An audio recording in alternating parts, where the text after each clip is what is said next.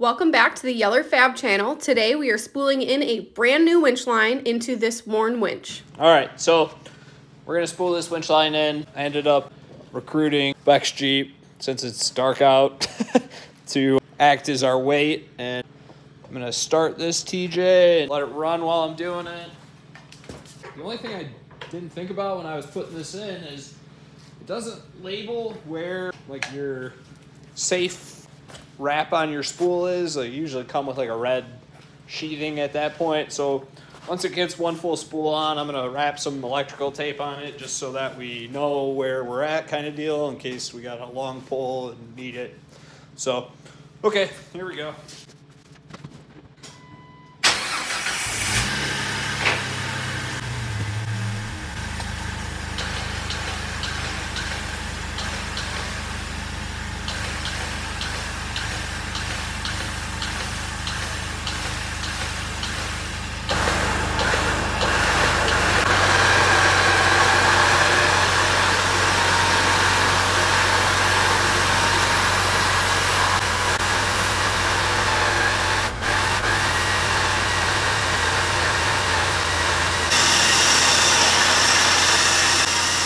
I'm just in my Jeep here in neutral, keeping my foot lightly on the brake just to keep some tension on that winch line.